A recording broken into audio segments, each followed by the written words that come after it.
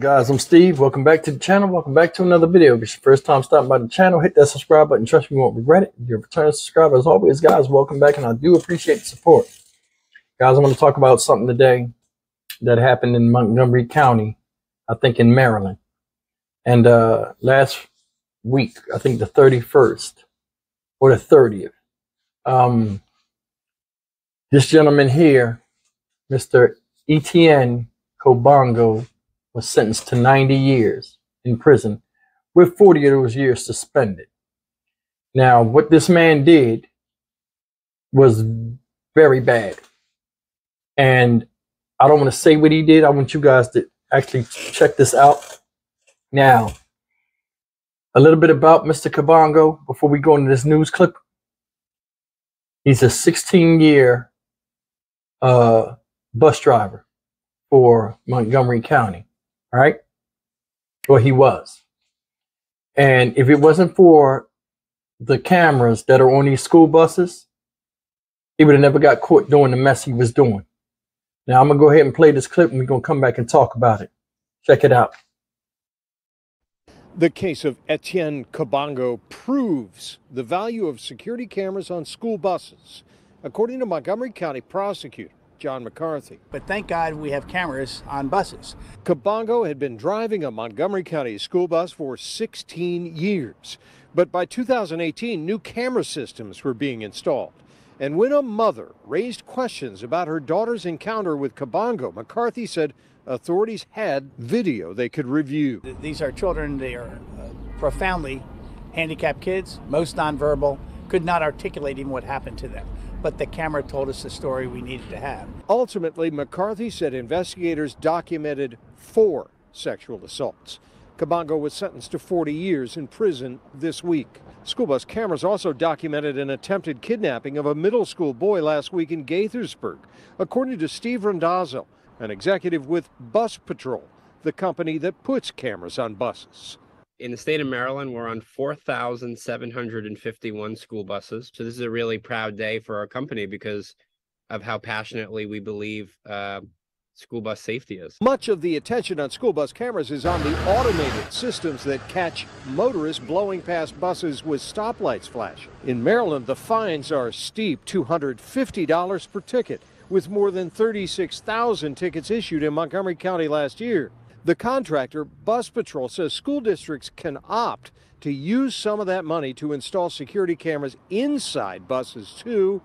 The company believes in making the road safer, but it also believes in making the ride to and from school safer. That's the option Montgomery County chose. Prosecutors say that decision is now paying dividends, and they report schools are now routinely saving and reviewing video rather than waiting for complaints to happen. Scott Broom, WUSA 9. Guys, there's the news clip. This is a sickening individual right here.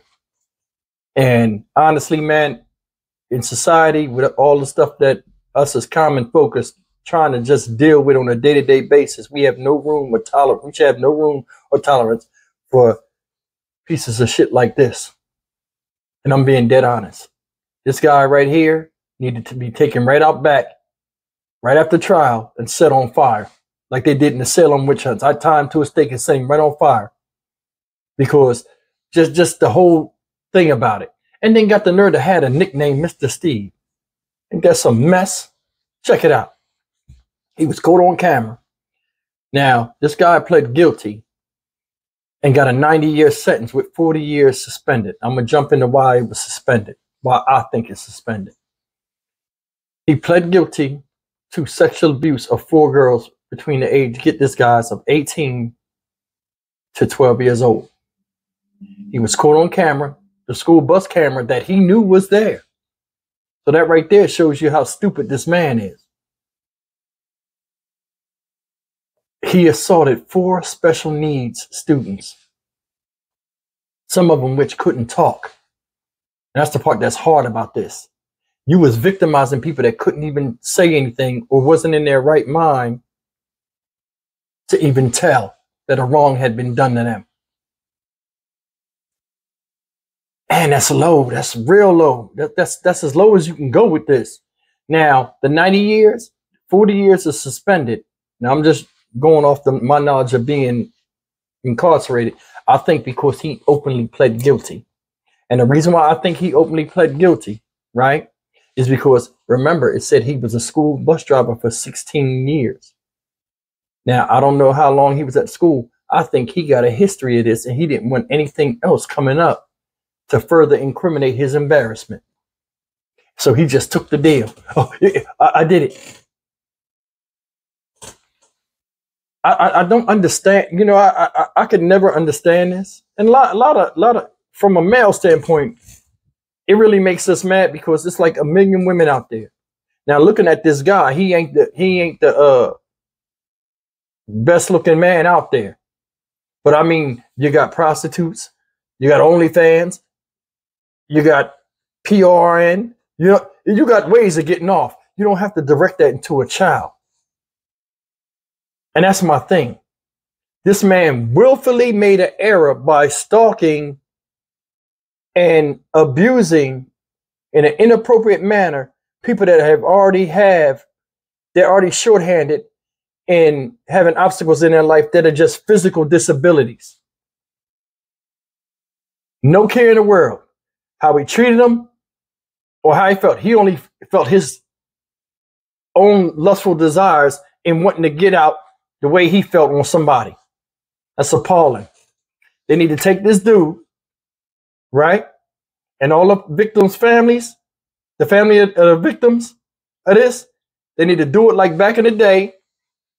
Get a bunch of machetes and chop his ass the fuck up. And it sounds messed up, but it's real. It's real. This guy has no regard for human life at all to do that kind of stuff.